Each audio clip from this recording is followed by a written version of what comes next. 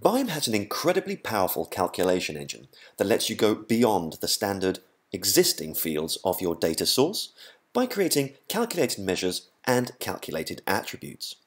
In order to do so, we'll click on this button here to open the Calculations drawer, where you'll see a list of the different calculated measures and attributes at your disposal. We're going to start by creating a standard calculated measure.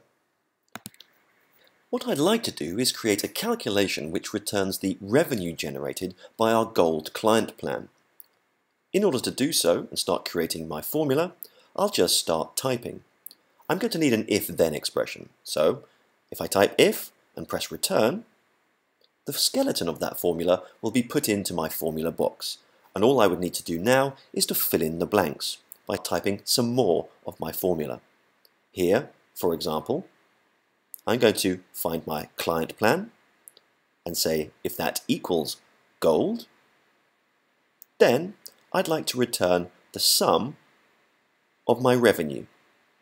The formula will automatically check itself to make sure it's correct, save, and it will then be available in your measures. Here, just to check that it's worked, we'll add client plan into rows. And there you can see it's filtered out the Gold client plan revenue. Next, let's take a look at date range calculated measures. Here, I'd like to create something which gives us our revenue year to date.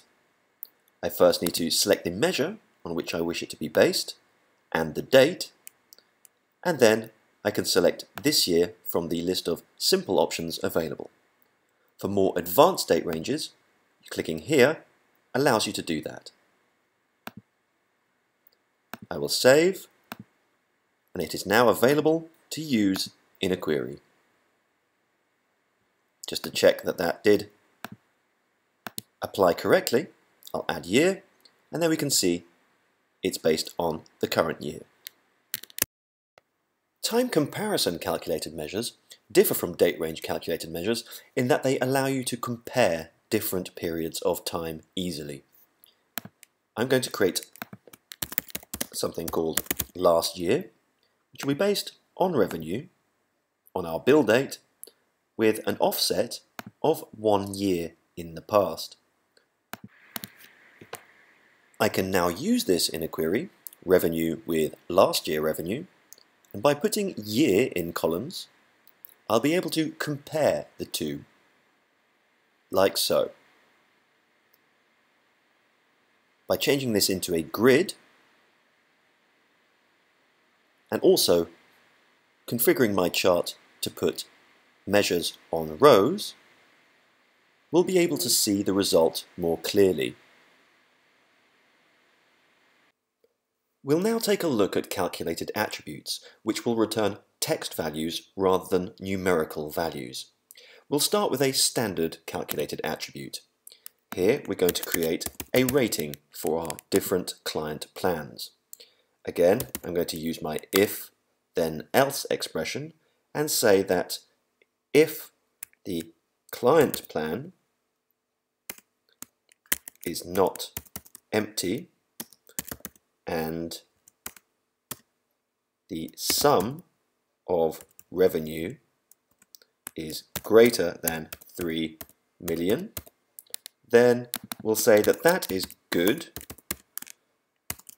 else it's bad. Save, and we can now apply this into a query with revenue to see the good and the bad client plan revenues. By adding client plan into the query as well, we'll be able to see exactly which client plans fall into the good and bad ratings. As well as standard calculated attributes, where you type in your own formula, there are also some other preset calculated attributes available in BIME. Here we'll take a look at groups. And I'd like to create a group of my country attribute. I'll select the country attribute and the values I wish to group together. I'll add a group, name that group, in this case Europe, and we'll add the other values as they are. Save, and it's now available as a calculated attribute. And here we can see our Europe group amongst the other countries. Sets allow you to create a reusable list of attribute values. So I'm going to create a Europe set, into which I'm going to add my European countries. This list can then be used in my query.